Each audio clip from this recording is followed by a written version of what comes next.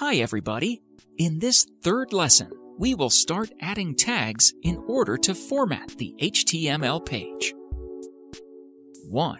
In order to make a word bold, place it between the two tags B and /B. 2. In order to make a word italic, place it between the two tags I and /I. 3.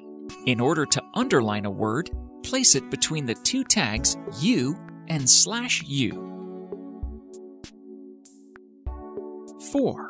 In order to return to a new line, write the tag BR, which means break.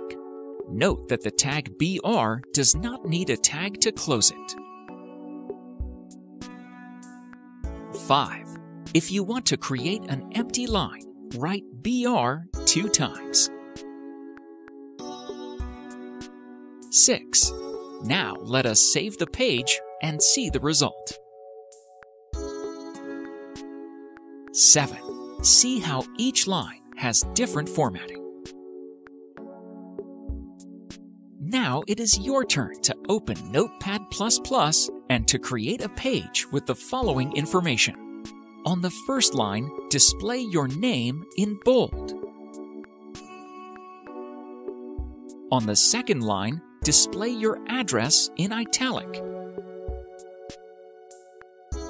On the third line, display your hobbies and underline it.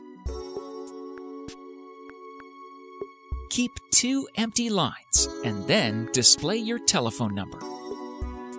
Thank you for watching this tutorial, and do not forget to follow us on YouTube, Facebook, and Instagram in order to access to additional educational resources.